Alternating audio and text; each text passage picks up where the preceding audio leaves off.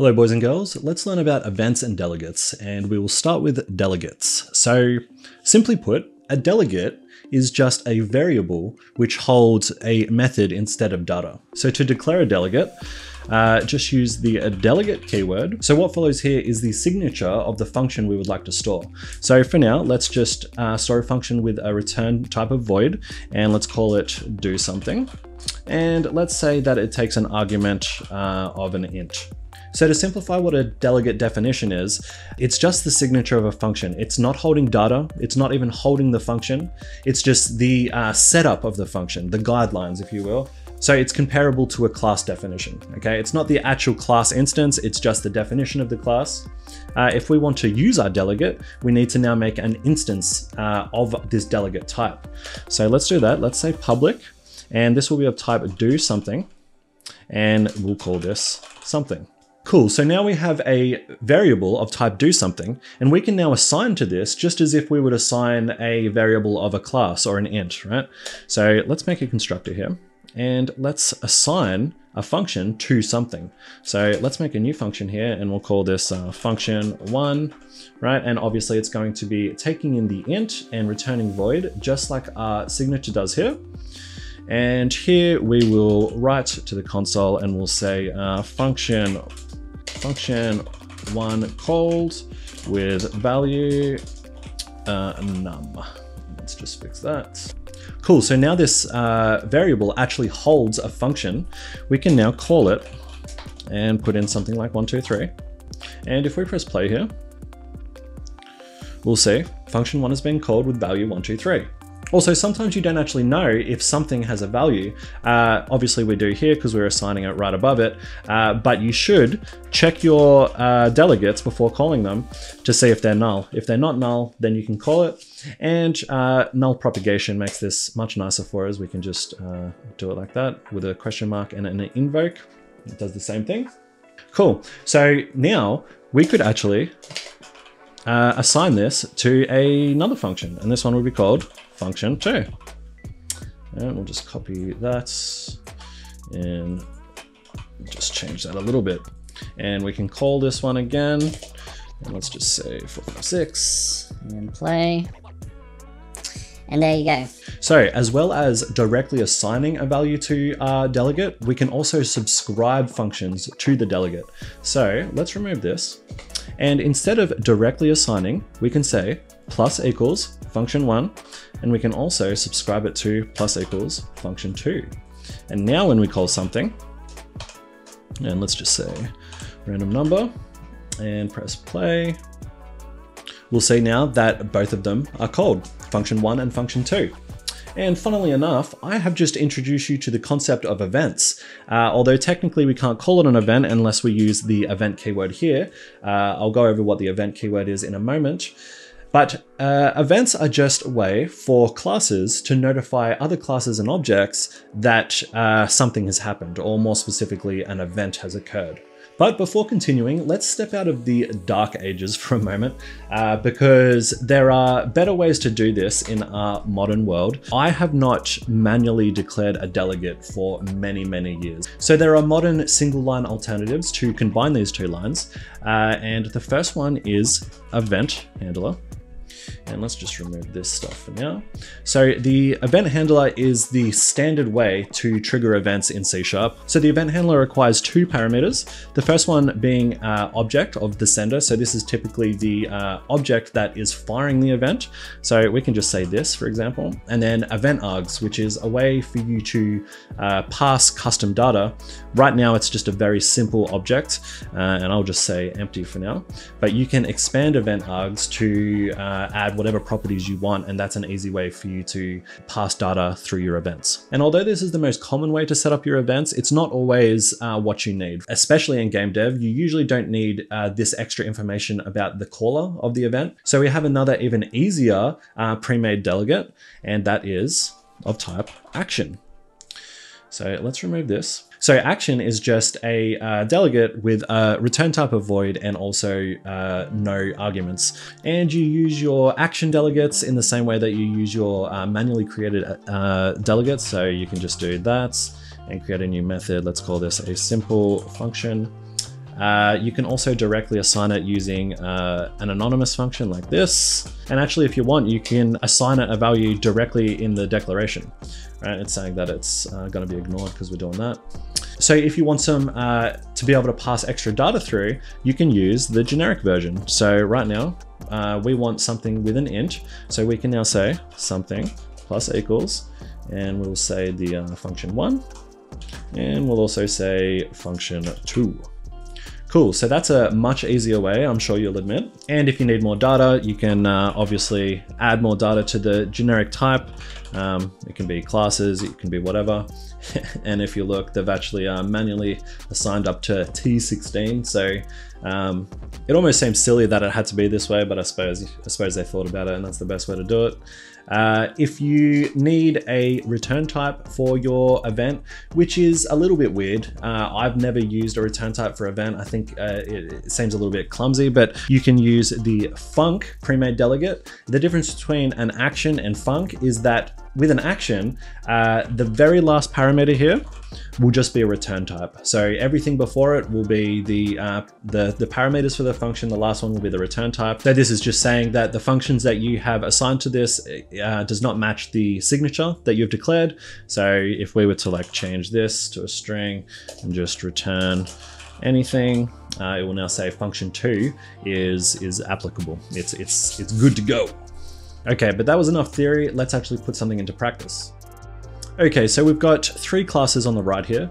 We've got a guild, we've got a member welcomer, and then we've got a guild hall here where you can add a bedroom for the member. So let's say we want to keep these 3 classes ignorant of one another, okay? We want to keep them decoupled, and we would like these 2 to action anytime a new member has been added. So we can quite easily handle that using events. So let's make a public event of type action, and this will take in a string, and this will be called new member added. And in our add member function, we will say new member added, and we'll check it for null, and we'll invoke it, and we'll send in the member name. So over in my main method here, I've created instances of the 3 classes. So now we can start hooking up our events. So we could say guild, new member added, and let's assign that to the welcomer.welcome member. And then we'll say guild, new member added, and let's assign this one to the hall, add bedroom. So now if we press play, we'll see a welcome Tara Dev and a room has been added for me, which is nice.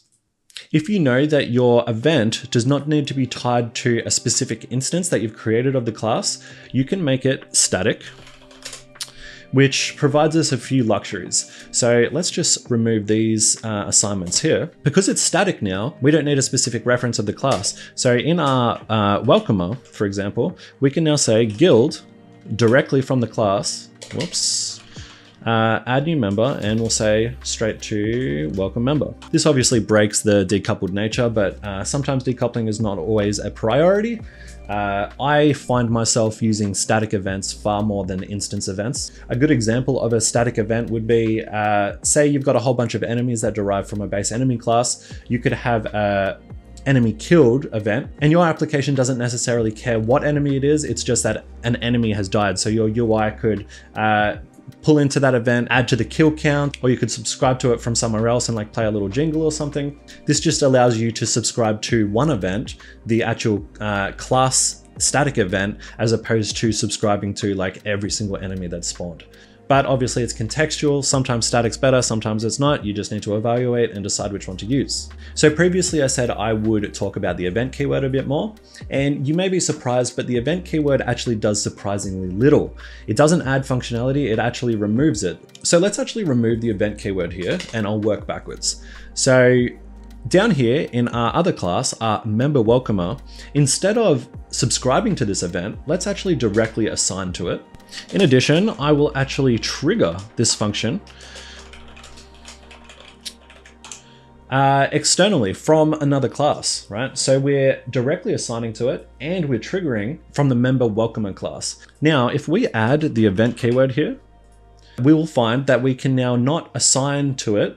We can still subscribe to it, cannot assign to it, and we now cannot actually fire it from an external class. And that is all the event keyword does. It just locks down external permissions a little bit. So now you can obviously only call it from internally. And if we wanted to, we could also directly assign to it as well from internally here. So that's all the event keyword does, surprisingly. So as you can see, events are incredibly powerful in both enterprise and game development. But on top of the standard C# events, Unity actually have their own special events called UnityEvents. And if you've ever used a button on a canvas, you've actually already been using UnityEvents all along. But let's head across and take a peek, and I'll show you how to set up your own UnityEvents. So I've got this rather promiscuous little button here, and when you touch it, it makes the things on the right do a little dance, which, by the way, I spent way too long making, but it was really fun anyway. This is done using the typical Unity setup, right? So we've got our references here to our 3 different things, on mouse down. And by the way, this is not actually a canvas button. This is literally just a game object with a collider on it, as you can see. So on mouse down, we're just calling the 3 functions on our objects. But the problem with this is, say tomorrow we want to add another 3 things, right? Or we want to take one away or change one. That requires coming back here, changing the code. It's not very designer friendly, right? In a team, you ultimately want the programmer to design the systems, and then you hand it off to the designer, and the designer can just hook it all up and make a whole bunch of levels without you really doing anything to the code. And also, it's really just nice if you're just working as a solo developer too. It's nice to just be able to make everything modular. So let's actually change this and use UnityEvent instead. So we don't need these references anymore, so they can F off, and we'll create a UnityEvent variable, and this will be clicked. And instead of all of those function calls, we can literally just say click, invoke. And a good thing about Unity events when you're serializing them in the inspector is you don't actually need to null check them, right? So if you think about creating a list, which is serialized in the inspector, you don't actually need to initialize that yourself, do you? It's always going to have a value. Same thing for events. Okay, so not only is that a smaller amount of code, you'll see here that this is now completely modular. We can just add objects here. And you'll see it works just the same. Tomorrow, you could decide that you want another 2 more, so your designer could slap 2 more here, and it would be as simple as adding 2 more events here, and Bob's your uncle. You've expanded your system without changing any code. Now, there are just a few things I would like to note. So I'm sure there are some experienced developers right now just screaming at their monitor that I haven't shown how to unsubscribe and why you should unsubscribe from events. I've just got an extra little demo here to show exactly that. So when I press play, all these balls start spawning, and I can click them to destroy them. And every time a new one spawns, they all flash and grow a little bit. So let's have a look at what the code is doing. So here we've got the ball spawner, and we're just spawning a few balls. I do a whole bunch right at the start, but every single time a ball is spawned, I've got this public static event here called ball spawned, and I just invoke that. So in the ball script, I am subscribing to the event in the onEnabled hook, and I am unsubscribing using the -equals in the onDisabled hook. Now, the reason we do this is, say you spawn 100 balls and they all subscribe to this event, and then 50 of them die. On the next time a ball is spawned, our ball spawner is still going to try and fire those 100 events, and 50 of them are going to have a null reference exception. Not only that, but this is how you create memory leaks. You're just going to continue subscribing to this event and not clearing the reference to this event.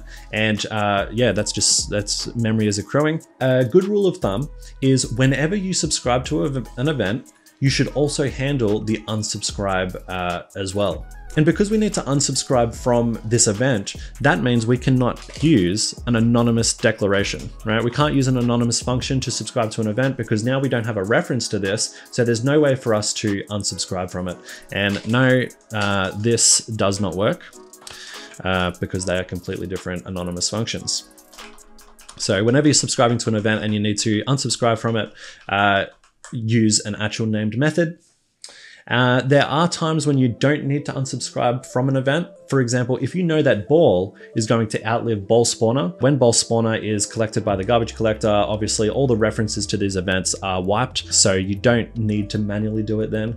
But just be sure, always know if you're gonna outlast it or not, and if not, make sure you are unsubscribing from the event. Another thing to note is yes, you get a more decoupled system when you are using events. Obviously, this is still not fully decoupled as Ball relies on ball spawner, but in my previous example, the guild example, we were using like an orchestrator, the main method, to subscribe the events to one another. So that's relatively decoupled, but with decoupling comes reduced clarity.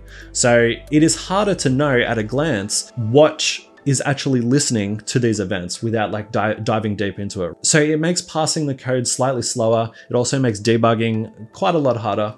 So don't just go decoupling all the things for the sake of decoupling, right? Making your life harder. Decouple things when you need them to be decoupled.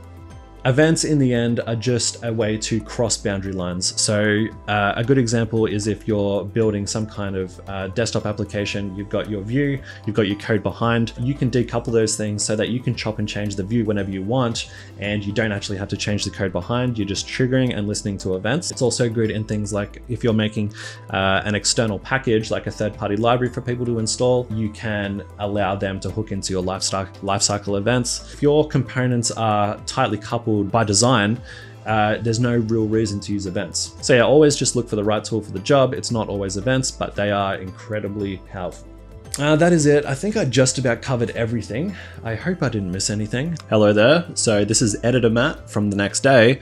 I did in fact miss something, which is passing delegates around like their parameters for functions. So we'll see here in my guild class here, I've got a function called doSomeTask, and it takes an action as a parameter. So we can do some asynchronous logic here, and then finally we can trigger the callback. So then over here we've got our guild object, and we're saying doSomeTask, and we're sending in an anonymous function here, which is what we're defining as this. And in the end we just say callback received. So if we press play, callback received, cool. And of course, this doesn't actually need to be an anonymous function. You could quite simply do a function like this, sum function. This will take an int num. And then here you can just put in this, and that will work as well. So yeah, you can just pass around delegates like they're standard variables. That's it.